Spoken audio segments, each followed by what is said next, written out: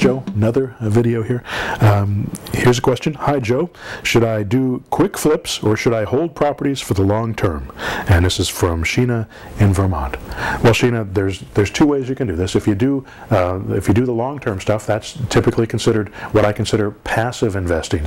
And I do a lot of property like that. I have a lot of property in different states all over the country, and I don't manage it myself. As a matter of fact, I bought it in areas where I thought it was going to make the most sense to buy, where I thought it was going to appreciate the most, and where it would be also good, stable markets with a little bit lower price properties. I try to stay between $100,000 and $200,000. I probably typically stay around $150,000 because those properties, even if I mortgage them, fully mortgage them, I can still, break even on my cash flow with the income that's coming in from rent, and sometimes have a small positive cash flow. Sometimes I even take a small negative cash flow because it makes sense with the tax savings that I get, depending on the property, how we structure the deal, how we set it up, and what the deal is with that.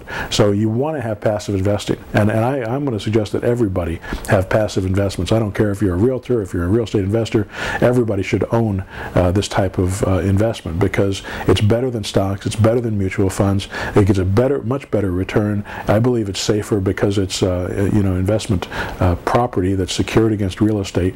You ought to have passive investing. But I also find that most people they get involved are entrepreneurial minded, and they want to have their own business.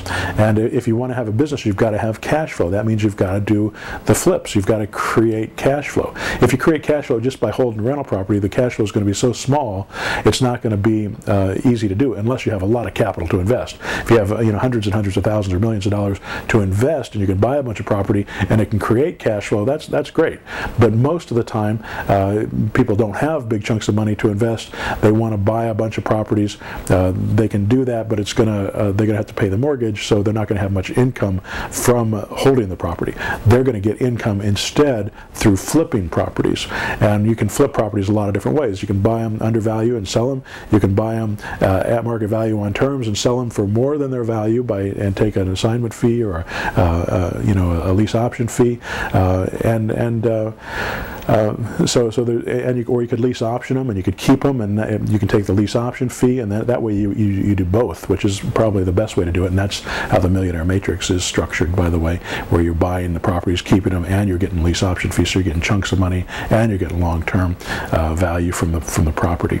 So you want to have the cash flow. No business can survive without cash flow. And if you look at my business back in 1986, 87, 88, 89, when I was growing buying that first $17 million worth of property that I purchased, and when the market turned around and crashed and I lost it all, back in '91, when you look at the way that I structured it then, it didn't have income. It was based on loans. It was based on appreciation. It was based on building the property and then eventually selling and making a chunk of money. But it took 6 months, a year, 2 years on some of those deals to make them work. And the market hit me in the middle of it and took me down. Now, if the market had stayed solid and I'd been able to ride it through, maybe that wouldn't have happened that way. But I have a feeling eventually it's going to hit you if you're doing your business that way. If you're counting on appreciation, if you've got high leverage that is not going to turn around, and you don't have any plans to keep it for the long term,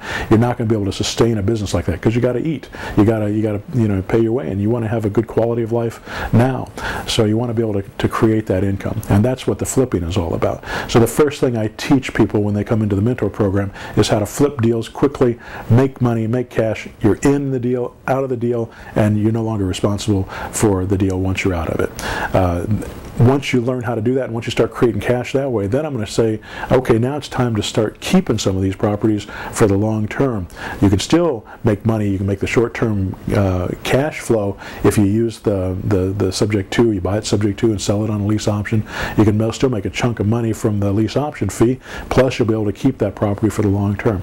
It just it depends on what type of property you're doing. If you're dealing with $600,000 and $700,000 proproperties, it's harder to do it with those. So you'll want to move out of your state or your area and into areas where you can buy between $125,000, $100,000 and $200,000 or $250,000.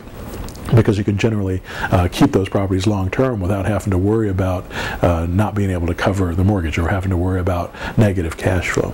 So hope that helps. Thanks.